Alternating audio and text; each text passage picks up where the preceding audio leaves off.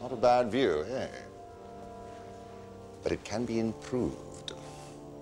When this is over, I intend to replace stuffy old St. Paul's with a statue of myself.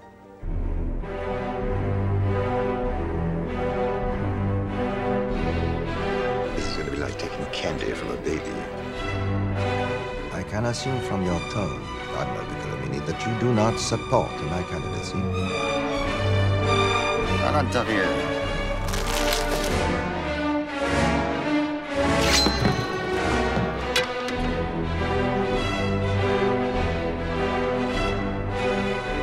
I gave you the job of bringing him in, and he failed me. No, Harry, I think I'm going to stick around. I feel I got a momentum going, you know what I'm saying?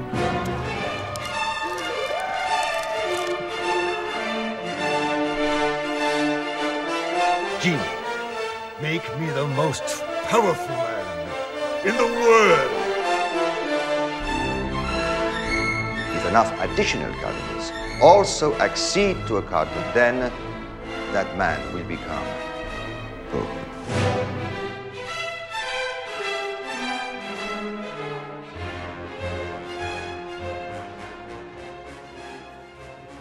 Your uncle, Calixtus of blessed memory, chose in a typical display of his wisdom to make you, his nephew, Cardinal Vice-Chancellor of the Roman Catholic Church throughout the world. That makes you the highest-ranking cardinal in this conclave of the Sacred College. And therefore, technically speaking, it is your responsibility to take charge of these proceedings. Go on. I have nothing more to add. The lords of the church gathered here to select God's high priest of the Christian faithful await your instruction.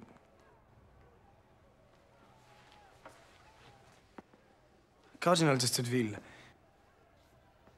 I request that you, the senior cardinal in terms of years of service, direct the proceedings of this conclave in a manner consistent with its rules and traditions.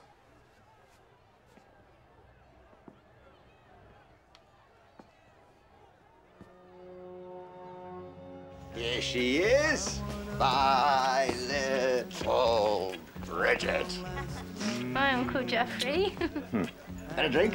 No. No? Come on, then. Actually, not my uncle. Someone who insists I call him uncle while he gropes my ass and asks me the question dreaded by all singletons. So, how's your love life? Your Eminence, High Inquisitor, what can the law do for you? We heard about your conversation with the Duchess. Seems that you have quite a prolific imagination. The Inquisition has no jurisdiction over this matter. There is no matter other than the amount of time that you spent in the tavern. Not the place for an officer of the law. Doesn't enhance your ability to see things clearly. You should take better care of yourself. Don't know so? Let the cardinals of the Sacred College bear witness, as I swear before God, that I will dedicate my life to uniting Western Christianity in a holy crusade to free Constantinople from the Turk. And further, I can tell you that once the city is retaken, the King Charles Einel will not lay down his sword until Jerusalem is back in Christian hands. What next, Mr. Kenworth? Let me see. How about making me director of the Royal Mint? Consider it done. Signors e signora, attenzione. English, you idiot. English. Ladies and gentlemen, I'd like to propose a toast to Lord Duncan Kenworth, the new director of the Royal Mint.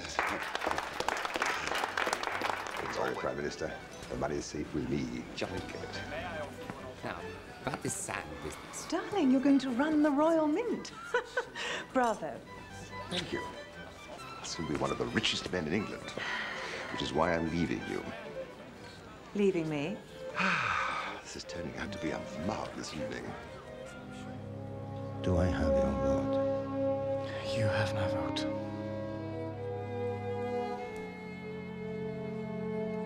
Thank you.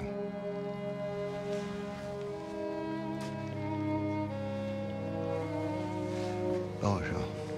I know you have no love for me. and likely never will. But I sincerely do believe that we have a common understanding of how things get done. We will work well together. Right. I'm not a vindictive man. But Barry has taken my wife, so justice must be done. It's a special time of year when those we love are near.